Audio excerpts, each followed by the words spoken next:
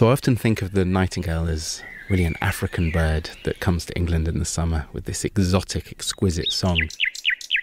Why it sings at night, we don't know. It's just the ecological niche that it has found, a time where it can get its voice even further to lure the females that may be a mile away, to let them know that the male is there and ready and waiting.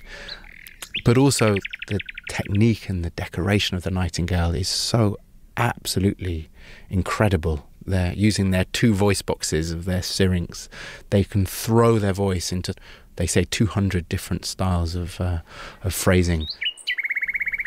There's been some incredible studies listening to the different types of song and relationships between different birds, because of course they're very territorial, and the males, when they sing, display all sorts of different personalities.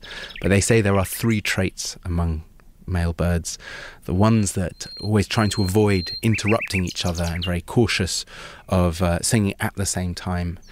Also the disruptors, the birds that when they hear another nightingale, they're constantly trying to overplay and interrupt the rivals singing. And then they're the ones that sing on regardless of what else is going on and pay no attention to other nightingales.